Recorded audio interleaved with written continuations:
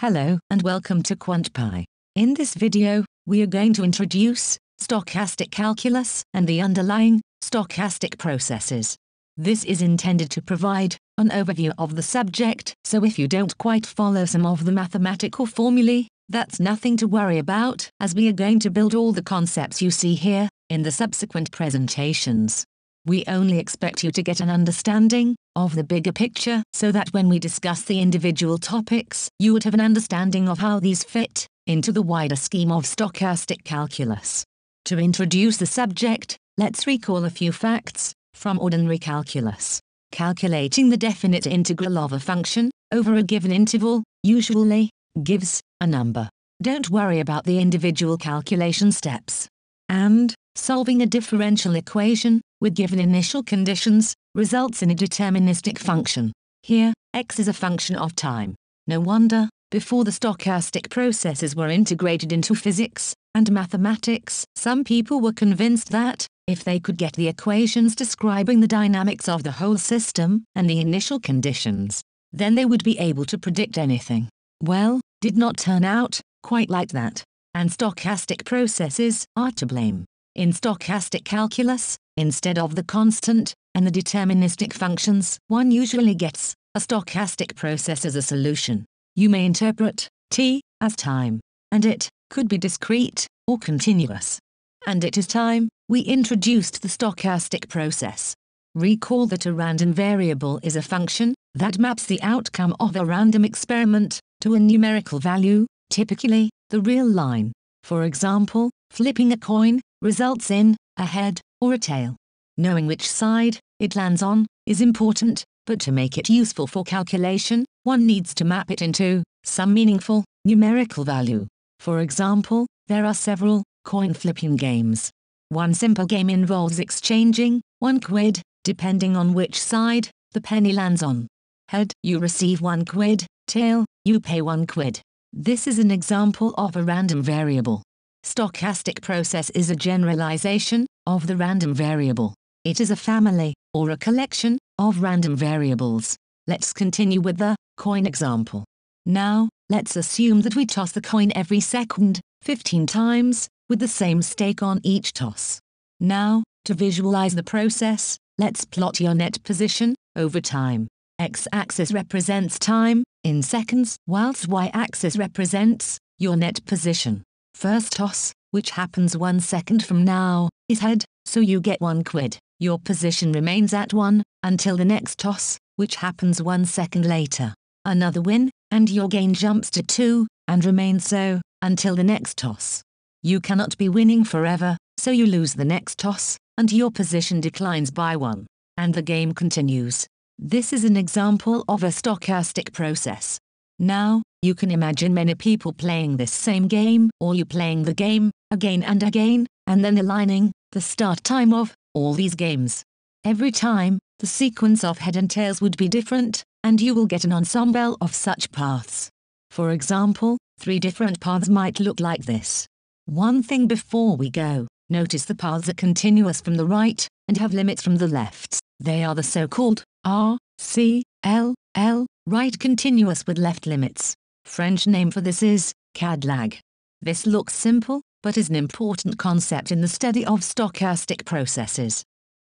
This is more like a jump process. A continuous process will have similar characteristic, but will look smoother. One can view this as a collection or an ensemble of functions of time. Now, the value of the process at a given time is a random variable, and one can apply all sorts of statistical concepts to it, such as mean, variance, and probability distribution. Or one can calculate the autocorrelation and covariance between the values of the process at 2 different times. Or one can view each realized path as a function of time, and calculate statistics of a single, realized, path over time. These are called ergodic statistics, as compared to ensemble statistics we saw earlier. Now that we understand how a stochastic process looks like, let's analyze its dimensions in a bit more detail.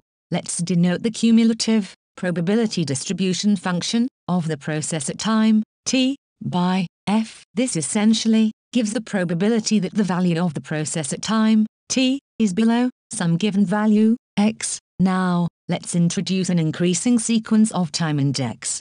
Essentially, we are splitting the interval over which the process is analyzed into subintervals. We can write the cumulative probability function at an arbitrary time index, say I, as follows.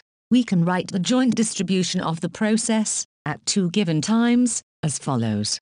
We can extend this to joint distribution at multiple points easily. And if we let the number of points increase, then we get the joint distribution for the whole interval. Hence, a stochastic process can be quite general. Now, you can imagine that specifying the whole joint distribution could be quite complicated and at the same time allows for a lot of variety. Imposing some structure on the process makes it easier to specify the process. Next, we discuss the most common, or shall we say, well-known simplifications. A process is called Markov if the probability distribution of the future value depends on the current value and not the past values. It is a memoryless process in the sense that it does not remember its past. If we write it in terms of conditional probability, then it says that the conditional probability of the process at time index k plus 1 depends only on the value of the process at time index k and is not affected by its history. It is easy to see that with the Markov structure, one can specify a process with just the current distribution and the one-period conditional probability distribution. One can then iteratively generate the probability distribution at any point. Of course, one can make the Markov process more complicated if one wishes. And don't forget the normal or Gaussian distribution. What would probability be without the normal distribution? A process is called Gaussian if each finite-dimensional vector has a multivariate normal distribution. As you know, normal distribution is completely determined by its mean and covariance, so one just needs to specify the first 2 moments to specify the whole process, though the moments here would be a vector and a matrix. Notice, we said that the finite collection has a normal distribution, and we then implied that the stochastic process, which is a whole probability space of functions, is Gaussian. Isn't it remarkable that the whole process can be defined this way? In fact, there is more to it.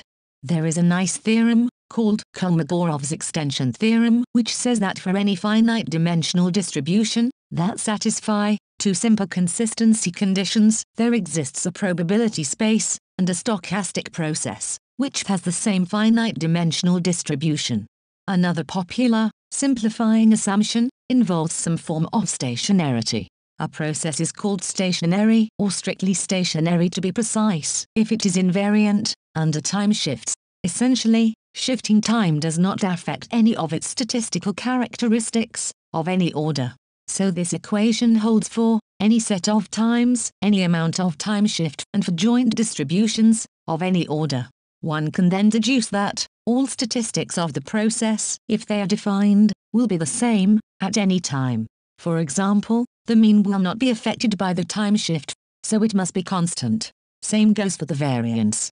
And, for the autocorrelation, if it is defined, though it would be a function of the length of time interval between the 2 time instances. Strict stationarity could be hard to establish or validate, so a lower order stationarity could be more useful for some practical applications. A process is called k-order stationary if the above holds for orders up to k only. The most interesting case is the second-order stationary process, often called weak sense or wide sense stationary process. This is more commonly defined in terms of the first 2 moments, specifically that the mean, variance, and covariance are not function of time, though the covariance can depend on the time difference or length of interval between the 2 time indices. And as we know that a Gaussian distribution is fully specified by the first 2 moments, so if one assumes that the stochastic process is Gaussian as well, then the weak stationarity becomes equivalent to the strong stationarity. And probably the most well-known, simplifying assumption, is that of independence. If one assumes that the process values at different times are independent, then one can write the joint probability as the product of the individual probabilities. And one can specify the whole process by specifying the probability distribution at just one point. Let's quickly summarize the key features of the four processes we discussed so far. A process is called Markov if the future values depend on the current value and not the past values. A process is called Gaussian if every finite collection of its values at different times has a multivariate normal distribution. A process is called stationary if its characteristics are invariant under time shifts. A process is called independent if its values at different times are independent.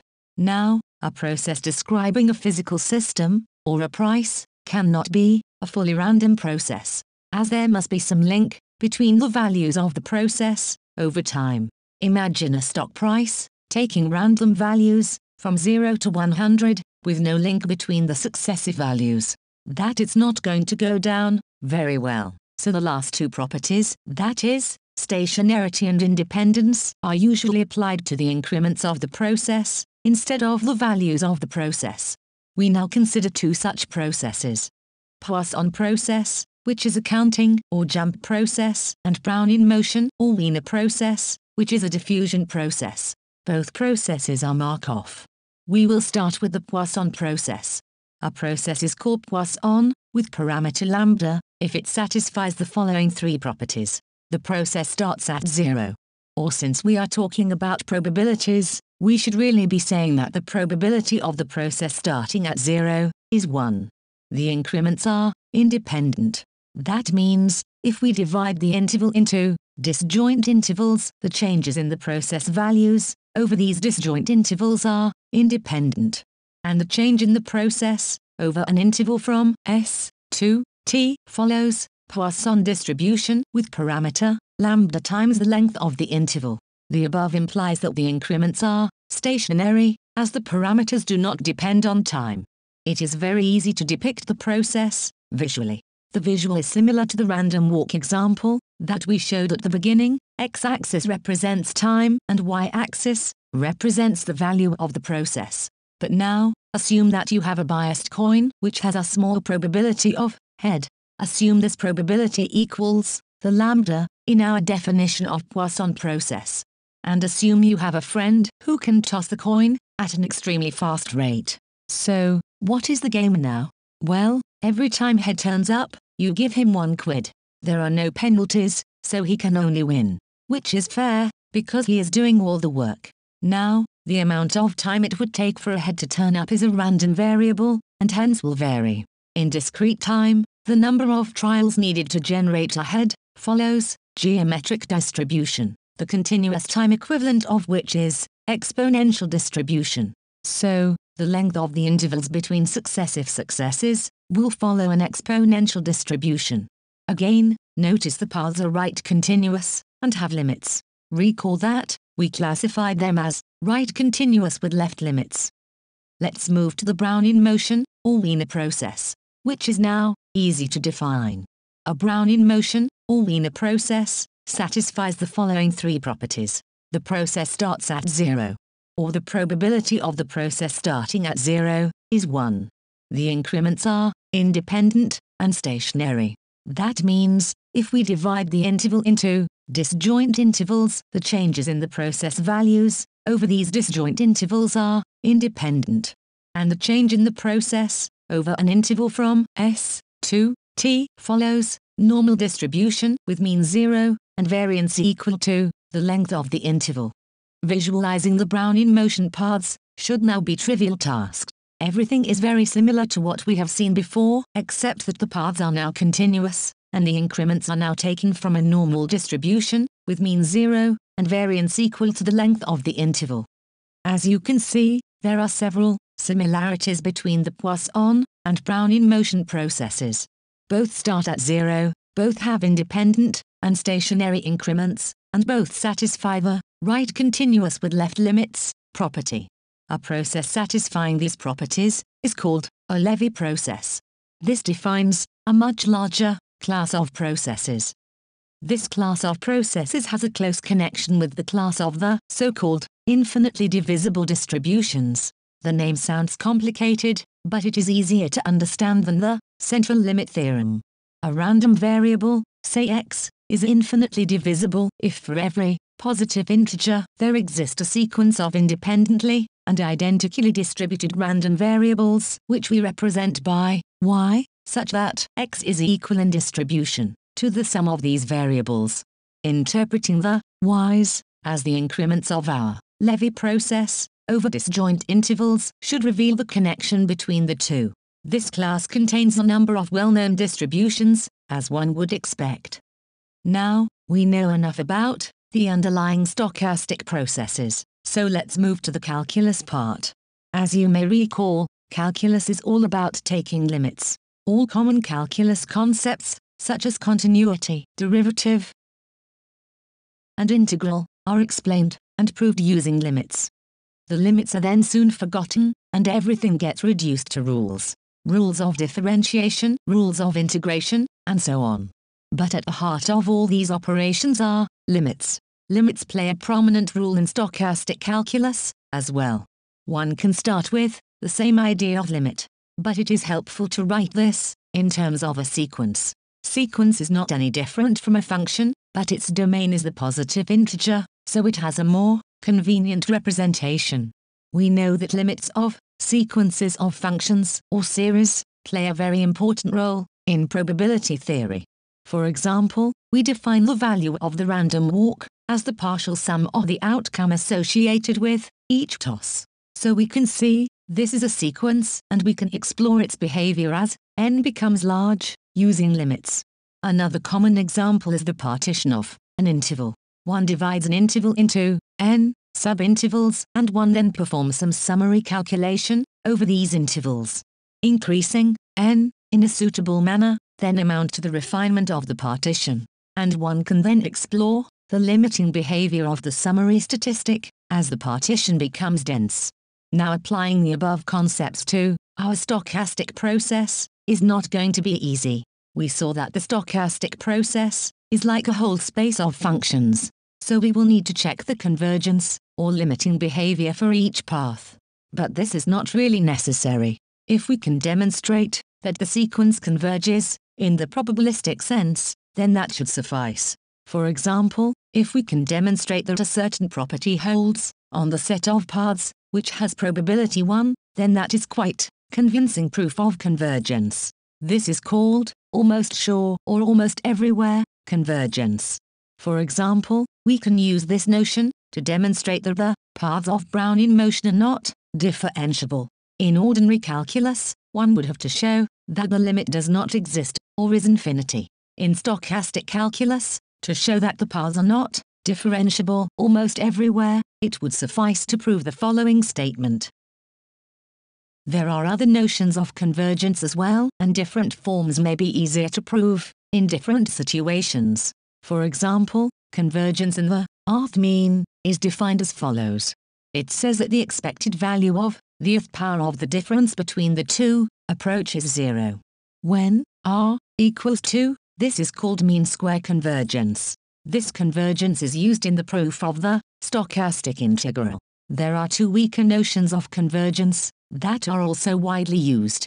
Convergence and probability, which means that the probability of large differences between the two is 0. And convergence and distribution, which means the distribution of the sequence approaches the distribution of the limiting process as n becomes large. We can now move on to the details. We are going to develop the theory using Brownian motion process as the main stochastic process. Most of the results will carry over to a large class of stochastic processes. However, to keep the presentation simple, we are not going to make general statements. In the next few videos, we are going to explore the properties of the Brownian motion in more detail. We are then going to use these to develop the concept of stochastic integration and through which the symbolic concept of stochastic differential. We are then going to apply the theory to few stochastic differential processes that are widely used in many subjects. We will then discuss some concepts that are specific to stochastic calculus, such as change of probability measure and the elegant theory of martingale. We hope you will have a comprehensive understanding of stochastic calculus by the end of the playlists, and we look forward to seeing you in the next video.